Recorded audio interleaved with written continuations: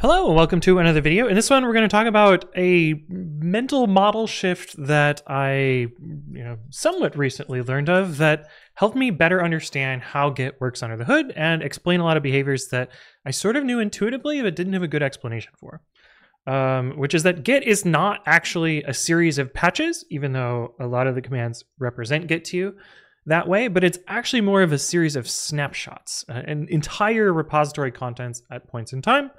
And let's jump into and explain that. So also a bit of a shameless plug for this repo, which is actually just a more searchable way for people to find videos in this playlist. This is actually sort of a rehash of some content that I've done before. This video where I talk about why Git is just a key value store. We're going to cover a lot of the same concepts that are in this video, but framed in a different way. In a lot of ways, the video that at the time of recording was last week's video also explains some of the behaviors in this video. So if you want to check out those two, I would recommend it. They're going to also further reinforce the knowledge I'm going to show you today. Okay. So I'm going to try and explain to you how you go from having a Git repo, which is just a repo, and eventually get to explaining the entire contents of the repo at points in time, as well as sort of showing you some commands and git log and stuff. And hopefully that all clicks together. But we are going to start by cloning a repo. This is the one that I often use when explaining things, and we'll just sort of go into that. Now, a bunch of stuff actually happened here. We're not going to explain every part of it. But I am going to sort of explain like how we ended up with files checked out here. This is a non-bare repository, and so it has the contents of the particular commit we're at, how we ended up on a named branch, and how that named branch has this particular commit, and how Git eventually got to that. And for me, the way that I like to think about this is by using the git ls remote command. Passing no arguments is going to show you the current remote, I believe, if there's only one. Or probably just defaults to origin, unclear.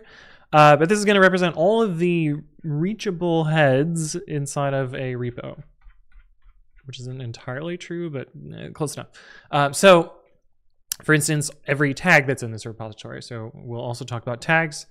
GitHub also adds heads for every pull request. And if you had an open pull request, there's also usually a /merge version of it, which shows the eventual merge of what a pull request would look like. This is how CI systems can test after the merge would have occurred. There's also this special thing called head, capital H-E-A-D, the default branch. You can also use ls remote with symbolic refs to figure out what is the default head. In this case, we're just going to skip ahead intuitively because we know it's main. And main has this SHA-1 here. And that's actually the first piece of our puzzle, and where we're going to start digging into the parts of Git that explain how everything is hooked up together. We're going to take the SHA-1, and we're going to be using a command from one of those other videos, and we're going to show it a lot in this, which is git cat file. And git cat file, there's several formats of it, but we're going to use the one that takes two arguments. One is the type, and the other is the SHA-1 of that object. And it's just going to show us what that commit is. Now, unfortunately, I picked one that doesn't fit on one screen, but let's actually explain all the parts here. And I'll also show you how we actually get back to this original SHA-1, because it is actually a checksum of this object and a little bit more data as well. If we look at this, we see at the very end the commit message. This can be any number of characters, so it may be very, very long, and so they put it at the end. It also can contain any contents, and so I think this is sort of cleverly split apart by a double new line delimiter, if I remember correctly. We also have a GPG signature on this commit. This is because I clicked the button in GitHub, and the committer, GitHub, signed this particular commit. And so this is that signature. This is of the GPG key of GitHub itself, or at least one that represents this particular committer. You can see the author of this, the person who opened the pull request, I believe, or at least wrote the commits of it. I don't know which one it is, but my guess is the person who opened the PR. Actually, no, that wouldn't make sense because I don't think GitHub would show this email address. So it's probably the commits, or the last commit of the pull request. Then it shows the parents of the commits. We'll actually get back into this in a bit. This was a merge commit, so it has multiple parents because it merged two parents into one. And then finally, we have this tree. And I think this is actually the most important part of kind of explaining that Git is a series of snapshots. This is a the ID of the snapshot at this particular commit. And we'll dive more into that in a bit. I guess let's start with how do we get this SHA in the first place, since I think that's interesting. And actually I got it wrong when I recorded the first version of this video, so I'm going to show you the new version of this video. And it's not just this contents here, it's actually a little bit more data as well, which is the type of the object and the size. And so if we take this particular blob here, we ask how big it is by doing WC-C for, I think it's actually -D is probably the better one, but number of characters, 1188. And there's a little header on the top of this. So if we do echo commit 1188 and then a null byte, E being expand this here, and being don't put a new line at the end. Obviously I could have used printf, but I don't tend to use printf. So and then we do SHA-1 sum, and we should get back this same SHA-1 that we had input, and we do. So this is kind of how GitHub how Git, not GitHub. Importantly, they are very different things. How Git computes the SHA-1 of that commit, and so it's sort of, you know, content addressable in a way.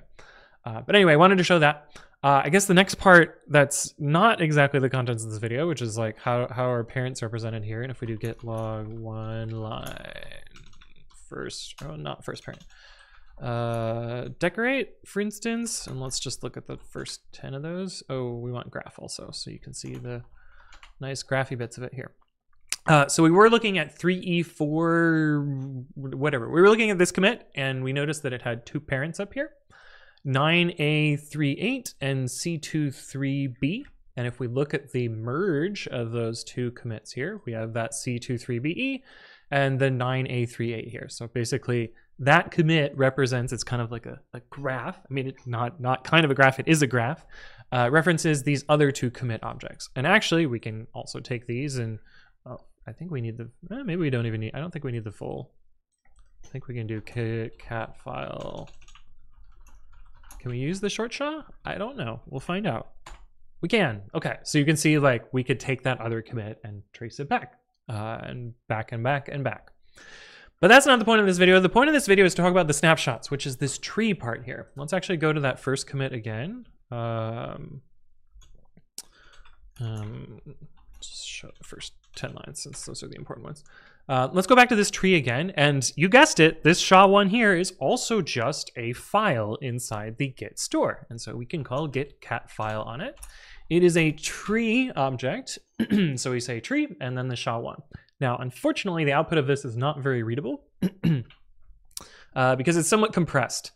From what I can tell, this is actually the SHA-1 of this one of these particular objects in here. This is a T, so it's a tree. No, this is how it's, okay.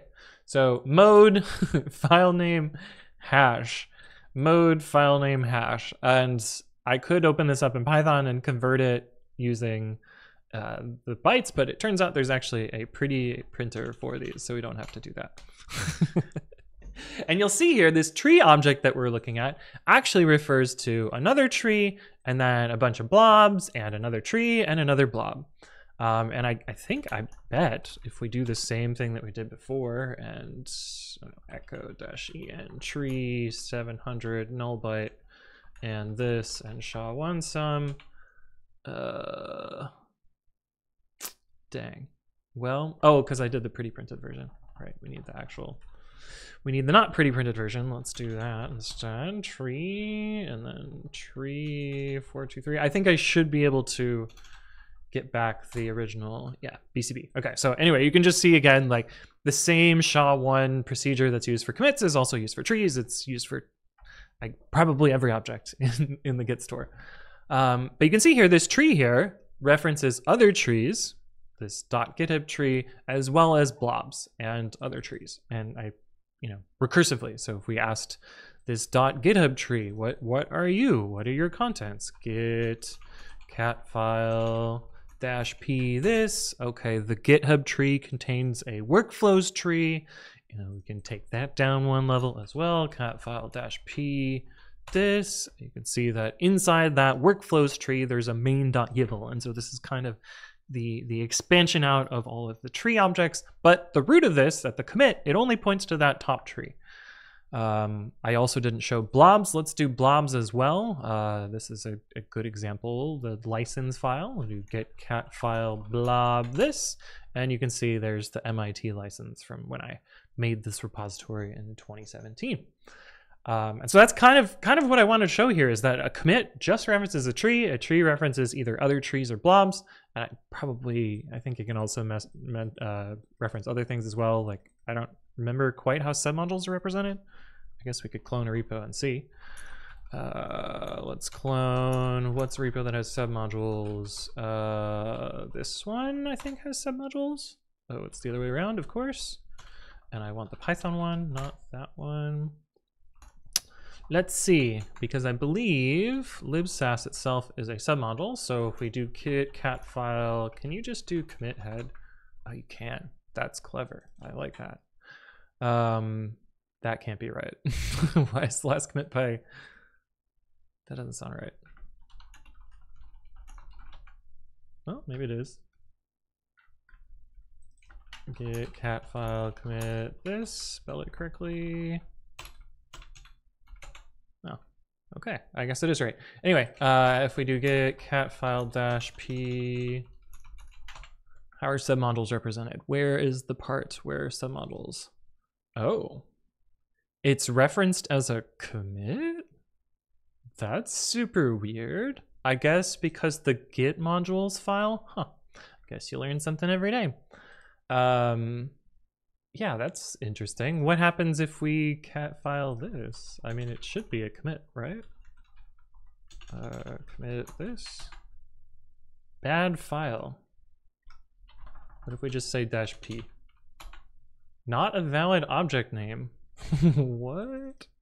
Oh, because obviously this is the commit ID in that submodule. So if we get -c libsass or git submodule update init, and I'm sure once that clones, yeah, it checked out that commit ID. Oh, that's cool. Okay, I guess that makes sense.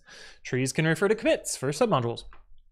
But anyway, all of those are just snapshots. And so when you actually look at the log of git, so if we do git log, we'll do -p, so it prints patches, and first parent so that it ignores merge commits. And you can see like this merge commit looks like a patch here. This is actually just git diffing two different trees, two different representations of the repository, and showing us the result here. And in fact, we can replicate the same thing by using the diff tree command. So if we do git, we'll just take this commit, git cat file commit head grep tree, and git cat file commit this grep tree. Yeah, so those are the two trees. If we do git diff tree this, actually we should do the older one first so that we get it in the positive direction. Oh, okay, it doesn't show us in a nice output here, but is there a way to make this look less -- pretty maybe? Nope. Okay, so difftree helpfully told us that this file is different, and then you could do git. I mean, I would hope it's diffblob, but I don't think that's a thing. I think I just invented that. Yeah. So you would actually have to load the blobs of these and then run an additional diff on it. But essentially that's how Git is representing that patch and that log to us. It's just finding those two trees and looking at the difference between those and then presenting it as a patch, even though Git does not actually store it as a patch. It stores it as a bunch of tree snapshots. Anyways, I rambled on a bit here, but I hope this sort of explains the hierarchy of how everything is really just a bunch of SHA-1 references, and as well how you can generate that same SHA-1, which I did back here somewhere. Yeah, well, not that one, but this one where it actually worked. But anyway, I hopefully you found this useful. If there are additional things you would like me to explain, leave a comment below or reach out to me on the various platforms. But thank you all for watching, and I will see you in the next one.